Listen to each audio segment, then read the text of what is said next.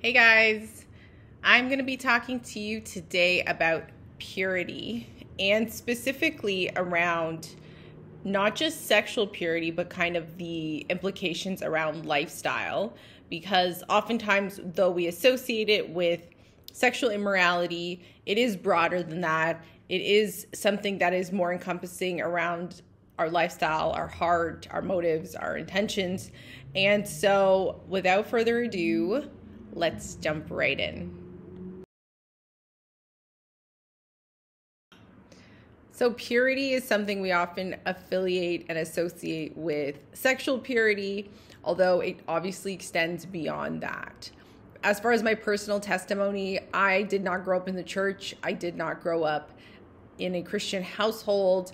The extent of maybe the conversations for me around purity or sexuality was just don't do it. And, well, that obviously wasn't sufficient, nor is it typically sufficient for children.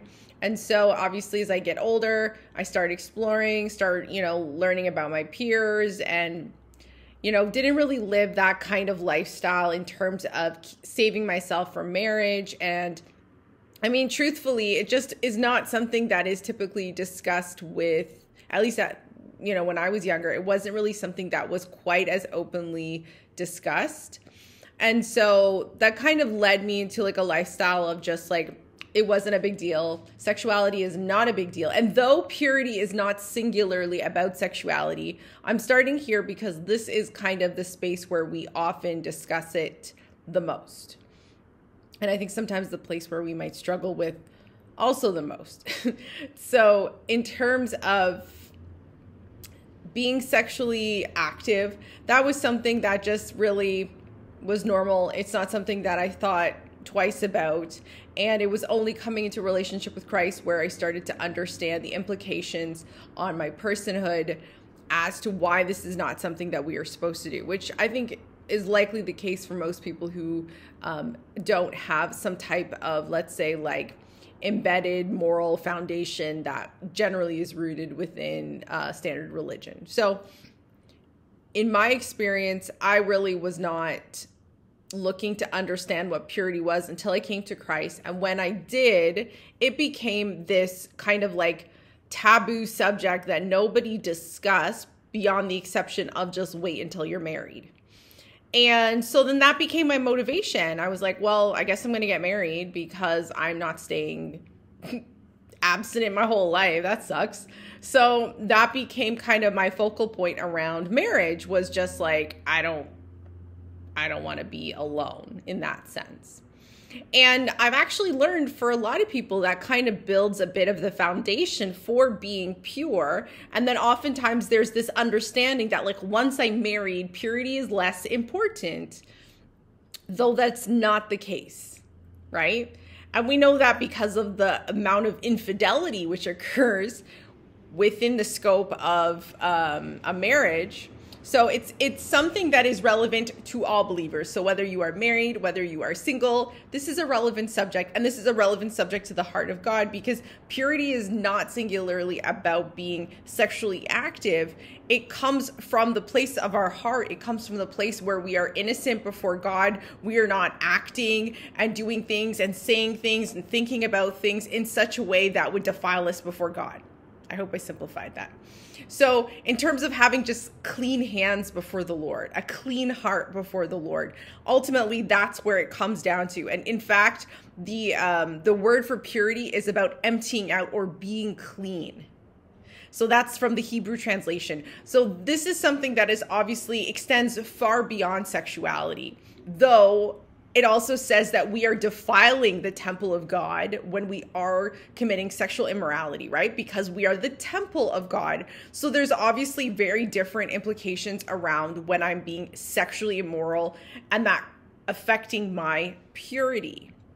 But I think it's something that definitely needs to be a greater discussion, is that when we are dealing with concepts around purity, and if we're going to focus in on sexual purity, then how does one actually maintain sexual purity? How does one not continue to live a life that is, impacted by the culture and the world, which basically sexuality is really at the forefront of it. It's something that is a very common discussion. It is uncommon, I would say, to some degree, especially in the Western world, to be abstinent, to save yourself for marriage. Those are less common practices that are occurring now. And so how do we maintain a lifestyle of which we're not just pure before God in the sense of like the definition of the word, but also from a sexual purity standpoint? Like, how do we continue doing that? Okay, so I would say the first recommendation I actually would make relative to this subject, and what I would say, is deliverance. And that's something that oftentimes is not maybe as common communication, but it's the fact that there are times where we need to be delivered from a spirit of lust. And we actually need somebody to come and stand in agreement with us and pray with us around the presence of lust in our life. So I can say, going back to my own personal experience, it was when I experienced deliverance that there started to be a sense of progress in this area. So I don't want to sit here and say like, oh, I just did it. No. No, it wasn't simple. It wasn't just like this instant process, oh, deliverance done. No, there was a process to it. There was a practice that still had to come around that. So deliverance, though, it took an area that was like in a place of like a standstill, like where I felt in like just chronic bondage to sin. Like I felt like no matter what the thing that I wanted to do, I couldn't do. But so in terms of just like thinking about, I did not want to be engaging in anything that would continue to move my life in a way that would exalt lust or focus on lust or meditate on lust, right? Because it was something that becomes a bit of a cycle, like almost like you can't break out of it. So I wanted to get out of it, but I couldn't until deliverance happened for me. So what are some signs perhaps that you're experiencing that you need deliverance around lust? I would say one of the first things that I could say is it felt compulsive. Okay, I say this like I really place an emphasis on this. It feels like you cannot stop. It feels like you have no control in this area. Like every time you start to like kind of pull away, it's like something pulls you right back. And it feels like you are fighting something that is bigger than you, okay? So let's say, for example, you cannot stop watching pornography. And no matter how much you try to stop, it keeps coming back. It keeps bringing you back. It's almost like you cannot escape it. It is something that like, it's almost like you fear the end of the night, because you know that temptation is going to come and you don't feel like you have the strength to pull away from that. That to me was a huge sign. I felt like it was like I was chained to it. I could not come away from it. I could not break out of it. And it was when that deliverance happened where suddenly I realized my life did not have to be, I did not have to have lust at the forefront of it. It wasn't going to always be monopolizing my life, that I couldn't even look at a man or a person or anything like that and say, oh, I can see them as a human being and not just an object of lust. So that for me was like a really big sign that deliverance needed to happen, is I just could not break it. It was something that was far bigger than praying or just like reading my Bible. Like didn't matter how much I did those things. I needed deliverance. Okay, so that would be kind of my first thing to discuss around that. The second thing I would say in terms of like potential signs is like, let's say, for example, you start to notice that like the way you interact with people, it's like you can't have an element of, I want to say neutrality around people that, especially people you find like attractive. It's almost like a persona kind of comes on, where it's like you feel like the language that you're using and the way you're behaving, it kind of takes on a different, I'll say, characteristic or quality that you don't possess just in your general and normal communication. So like, for example, when I struggled with this, I found that I was just extremely inappropriate. And you couldn't make me be appropriate if my life depended on it. I would say sometimes the most horrific sexual comments, and they were funny to me. I thought they were the funniest thing, and they weren't. They were extremely inappropriate, and they made people uncomfortable sometimes. And so that was a sign of deliverance that needed to happen in my life. And I see it now a lot, where it just seems like people cannot engage without lust being there. It's almost like as soon as they see you, it starts. It's almost like, oh, hey. And it's like, no. I'm buying a slice of pizza. Like, I'm here to buy a car. I'm going to the gym. I didn't come here for this, right? So there are times where it's just, you can kind of see, it's almost like it takes the person over and they cannot see you as a human being in that moment. All they see is an object of lust. That would be another sign that I think that presence would be there, whether it be in yourself or like another person. I would say a third sign is if you are someone who has a spirit of discernment, that is something that you will be able to pick up on. One of the ways I do have it, and one of the ways that I started to realize, like where I would pick up on people having it, is I would be with that person and then all of a sudden I would start, it was almost like I would sense like sexual thoughts just kept like coming around me. And I would, even though I would rebuke it, it was like it wouldn't, and I knew it wasn't from me because I didn't come in with those thoughts. You know what I mean? Like I don't struggle with them personally anymore. So if I'm around a person and it's almost like this, it's like there's like a sexual thought that keeps coming around them or something that's just kind of there, that would be indicative. For me now, I would say to the person, hey, can I pray for you around lust? And, you know, God is very gracious and I have not been wrong about it yet. So I think there's also an element of like being able to kind of like recognize it, pray for people around it. And sometimes what comes along with lust is the spirit of like confusion or homosexuality. That is something too that I've seen, and like when I've been around specific people, they also kind of come with that as well. So if you see sometimes like they have kind of like a specific demeanor, I would say, in the way they behave and operate, that might actually mean that they're kind of dealing with more than just one around that area. So obviously sexuality is much more complex than that. But you can kind of see it the moment a person speaks. There's like something comes over them and it's like a persona starts. So they go from just being like in a neutral stance. Like, you know, when you see someone in a resting state and then all of a sudden it's like they move into like a more like, I don't know, alert stance. That's kind of how it looks like in, I would say, when something is speaking or about to communicate to you that's coming from that person. So for me, those would be signs that lust needs deliverance in a person. And then, you know, obviously, like if you are in the presence of someone like that, or you need deliverance, please reach out for deliverance. But if you, there's also a link on my page around how to access deliverance within your area. So you can definitely do that. But also, like if you have a relationship with the person in a private setting, also maybe that would be a good time to just say like, hey, would I be able to, you know, or you could ask like, hey, are you maybe struggling with that? And then maybe pray for the person. But those are signs oftentimes that I've experienced around lust and deliverance specifically. So kind of point number 2 is like after I do deliverance with people, and after I go beyond that point of deliverance with people, there's also like a lifestyle application that comes with it. So it's not just like deliverance done, right? So another thing that I would often recommend for people is I would say like read specific scriptures daily.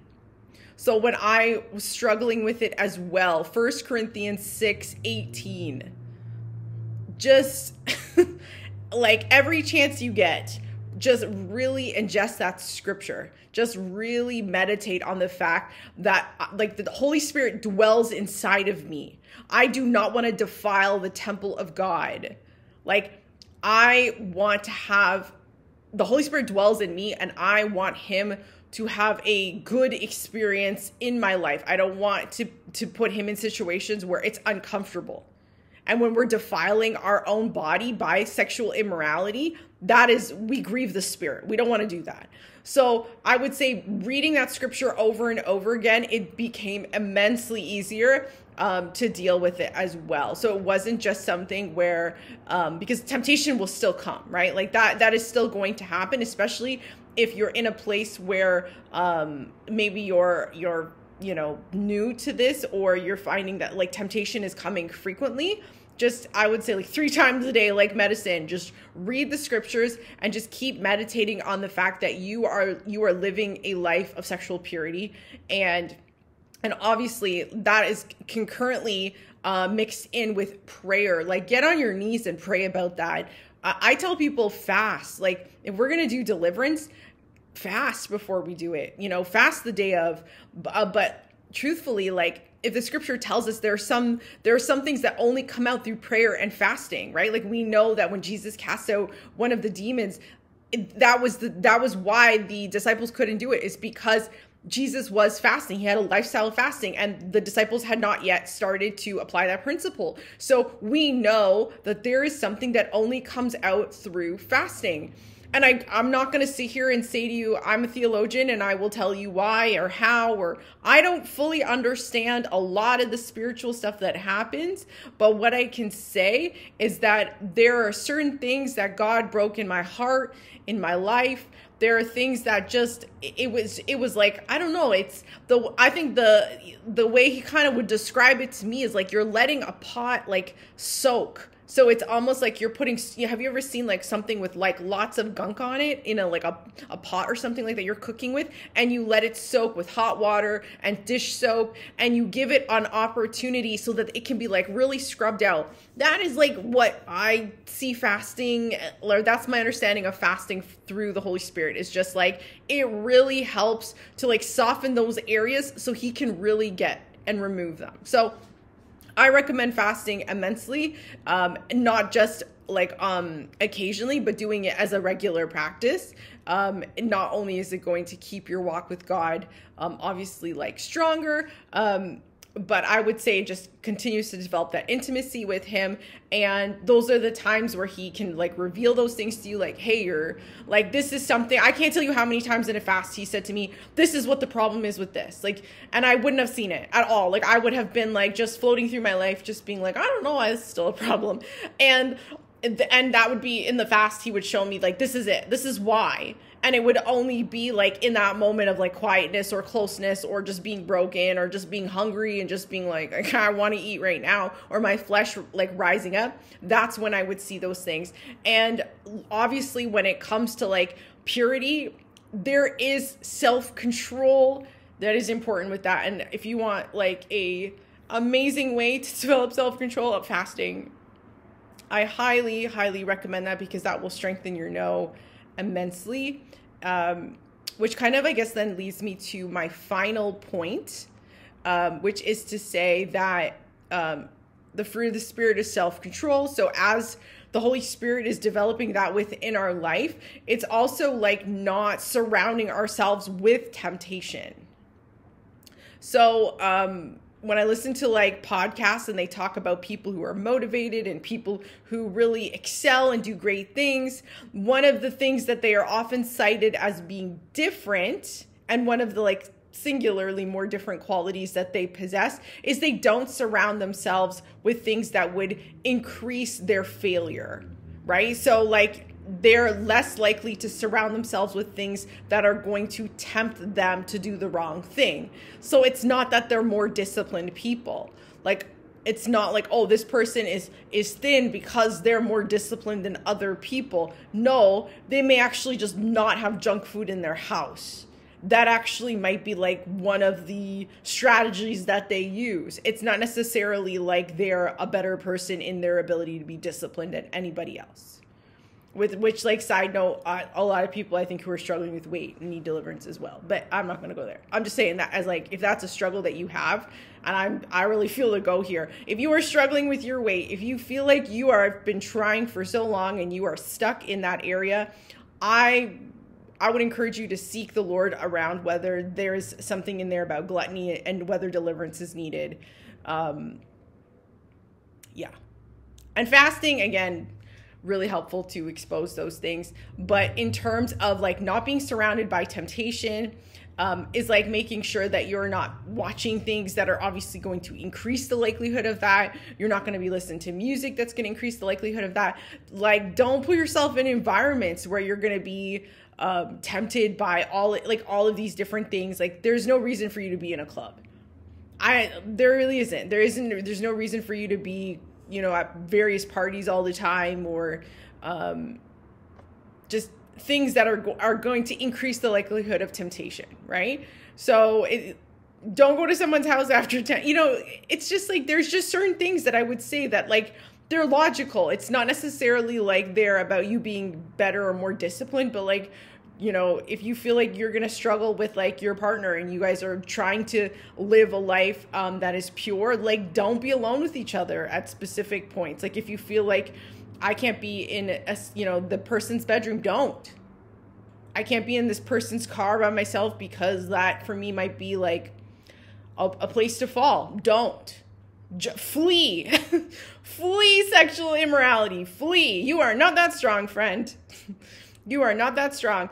And that is something that we have to also remember, I guess, like as maybe like the final point, is at the end of the day, it is the Holy Spirit that gives us the capacity to handle all of these things. And we should not be trying to go toe to toe with Satan around lust. Like, oh, I can handle this. Like, I can handle this. I'm fine. I'm good. I could totally take this. No, you can't. You are not that strong. You are not that great. You will fall. I am telling you, if you put me in specific environments, I will see certain behaviors start to emerge. And I know that. And like, what are you going to do? Like, it is what it is. Some of those old habits, you just need to remove yourself from those environments, those situations, those relationships, those people. Don't continue to put yourself in that situation. And let's say, hypothetically, one of your struggles right now really is lust, but you keep just going out and dating like every Tom, Dick, and Harry. All right, maybe take a break. Maybe you need some time away from this, because you are obviously in a space maybe where there are areas in your heart that actually need, healing, and they need God. And I would also say that too, I guess maybe from like a social work lens, is just that like these patterns are developed, they're ingrained in our behavior, sometimes for long periods of time. They may have been ways that we earned love. They may have been ways we earned attention. They may have occurred out of sexual abuse. There are many things that could have provoked this behavior at an early age. And sometimes what we actually need is to heal around it. Might need to see a counselor and continue to seek the great physician. Anyways, guys, I hope this was helpful. If you want more content around purity, or if you felt like I missed some stuff, feel free to put it down in the comment section. Thanks for being here. Have a great night, day, wherever you are. Take care. Bye.